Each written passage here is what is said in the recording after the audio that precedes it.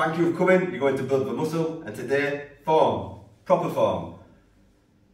Proper form is so important. You need to, that is key.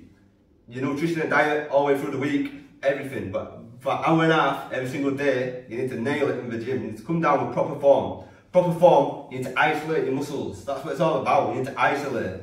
If you don't isolate your muscles, you're going to give yourself an injury. You're going to be working muscles you don't need. And proper form is a big one in the gym. You get people arguing about it all the time. You get people fighting about it. 9 times out of 10, you will get somebody, you'll get people, like, everyone just wants to fight over it. Nobody can agree, seems to agree. It's just one of them really big things. But you just need to cut the world out. You'll come to the gym with the knowledge you have got, and you'll know it's right.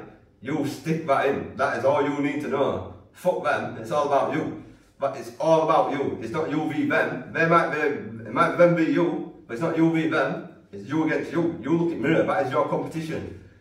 Even yesterday doesn't even matter. As soon as you come to today, day 0, you start again. You need to do your very best for that day to make sure you're going to win. It is your day. Every single day, you need to work hard, harder than ever.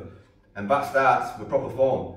You need to come in and rip your muscles to death. And you can't do that without proper form. And Arnold, yeah, I admit you've got to cheat a little bit at the end. Arnold Schwarzenegger swears by it, and if Arnold Schwarzenegger says it, we do it.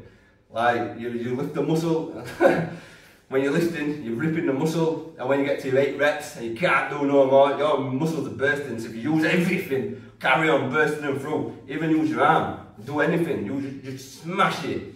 And then the last 3 reps are the reps of a champion. They are the ones that make you, and that's Arnold's words, not mine.